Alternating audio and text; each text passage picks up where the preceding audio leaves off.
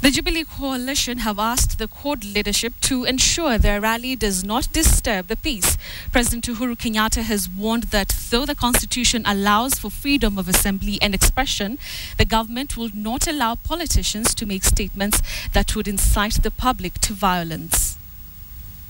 The burial of the late Gatundu South MP Joseph Ngugi drew the Kenyan leadership to Kiambu. President Uhuru Kenyatta and Deputy President William Ruto led 65 members of parliament in paying their last tributes to the fallen leader, and it is this guest list that influenced the tone of the speeches. The immediate target was the CORD rally scheduled for tomorrow in Nairobi. Juzi naona watu wanapiga matweet, wanasema ukiwa away Kenya kulikuwa kuna amani. Na hivi umerudi Kenya iendelee kuwa na amani. Kama una haja na kiti, njoo utuulize kiti kwa unyenyekevu mwaka wa 2017. Sio sahihi. And I want to request my fellow colleagues, politicians across the political divide in Jubilee and CORD to resist any effort to polarize, divide, and create animosity in our country once more. Mimi maneno ya while you are away siwezi kuongea. Watu wakitaka wafanye sherehe, wakitaka wafanye harusi, wana haki kikatiba. Wakenya ndio walichagua hii serikali. Hatukuchukua na nguvu, hatukuchukua kupitia bunduki. And having supported the lifting of the ban on rallies, the president is now asking leaders to use the public platforms responsibly. Miaka mitano sio mingi. Watu wagoje.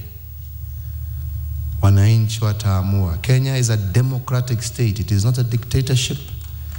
From the time of our independence, we have never failed every 5 years to hold an election. There will be another one coming. Bid your time. Work with us to transform this country in the meantime.